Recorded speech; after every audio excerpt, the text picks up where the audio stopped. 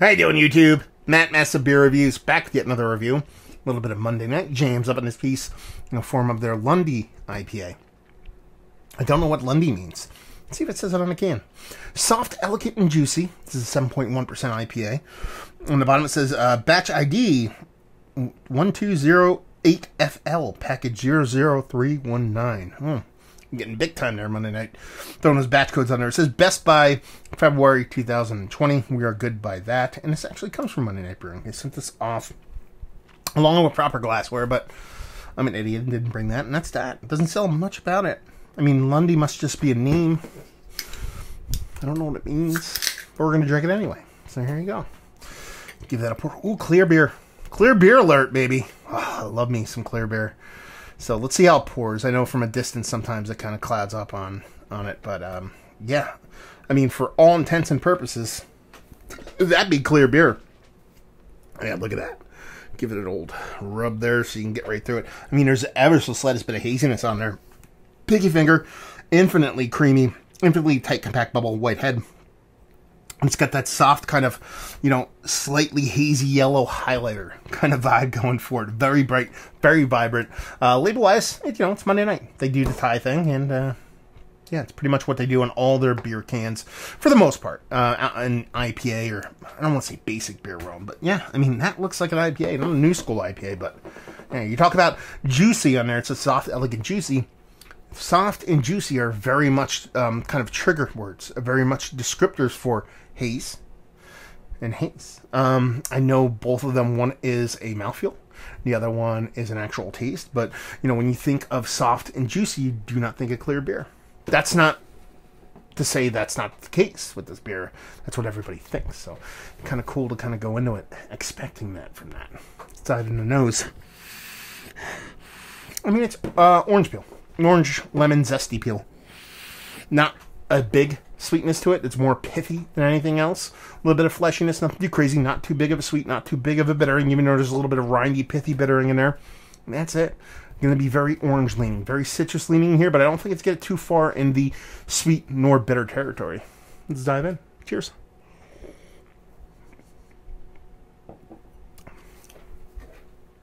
Yeah, I mean, this is kind of a beer that I'm going to get really, really angry at for a couple different reasons. One, let's jump in the Wayback Machine, fire it up, and go back to maybe about like 8 years ago. This would be like, oh my god, this is crazy juicy. In today's world, this is neither soft nor juicy. It's soft in a sense. Back then, you'd be like, wow, the mouth feels very delicate. But as far as what everybody equates soft to nowadays, it doesn't really fit that bill. I think it's soft, but the general descriptor doesn't really work in today's beer world. You're talking about juicy. Again, back in the day, this would be a very juice-leaning beer. And today, where beers literally come off just like fruit juice, like not like figuratively, literally tastes like fruit juice. This is a bit more of a juicy version, juicy hopped version of a beer where a lot of those beers are like beers that absolutely mimic kind of fruit juice. Elegant kind of works here, though. Has a nice soft dryness to it. That pith kind of comes to a head, so it comes off a little bit more drying than what you'd expect. It has, and this is where I said I was going to get like really angry at this beer. This is when I'm going to drag out that old soapbox, get on top of it, and be like, this drinks like a sub 5% fucking beer. This is what I want in a freaking 15 rack. And I want to go have a barbecue or one of my barn parties or one of those things. This is what I want. Problem is 7.1. There's a little bit of heat in the back. I mean, ever so slightly, you're like, okay, I'm drinking something above 5%, but as far as every other portion of the beer, up into that final fucking gulp, it just rings of 5%. A lot of people really dig on that. A lot of people will be like, you've sold me now. That's exactly what I want in a beer. I want it to be nice, drinkable, giving me all these things, but have an extra oomph to it. And more power to you. I'm not here to say that's wrong. That's not negative. I don't rate beers. I don't say what's wrong or right. Unless something's overtly fucked up. But in the grand scheme of things, the hill I die on is the low ABV beer. And this one is mimicking what a low ABV beer gives you, but has that higher ABV. So for me, not something I would pick up all the time. I would definitely bring this to a party. You know, pick up a 4-pack, 6-pack of this, bring it to a party where people definitely are like, I like IPA, bring me some IPA. I like X, Y, and Z big beer brewery, and bring them something that is a nice bridge between the new school kind of armchair IPA drinker and the kind of new school kind of haze bro. I used to talk back in the day, not too long ago, about how wheat beers really were a bridge between,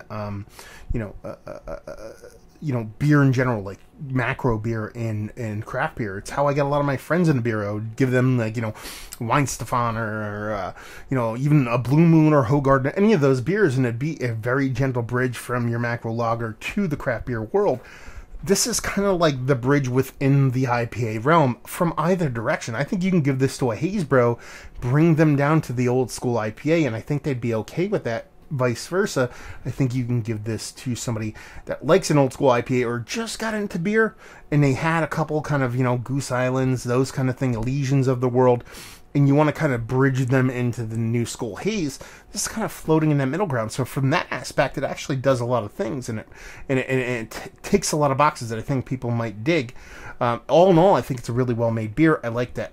I not even just appreciate that bit of dryness that it gives. But in the grand scheme of things, when I see soft, elegant, juicy, it's elegant, but it doesn't really have that soft and juicy or what we know it as in today's beer world. So let's talk about it.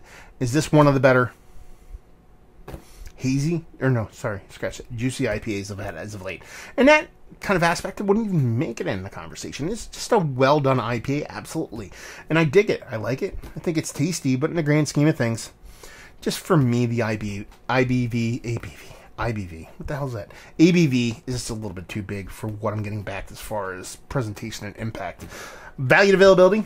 No idea. I know Monday Night Brewing gets distro, not in my area, but in and around where I live, it does. So leave that for what it's worth and leave you with, I should say, if you like what we like this. If you like old school IPA, you like new school IPA, and you want to meet somewhere in the middle. That's pretty much all I got. So there you go. Another review in the books. Hopefully you guys enjoyed it. Down there if you want to talk about it. Massive Beers if you want to check me out doing the social media stuff. Beer Massive. Want to check me out doing the whole podcasting thing. And hopefully you guys enjoyed the review. Hopefully you're enjoying a nice little Monday Night Jam right now. And hope to see you next time. Cheers.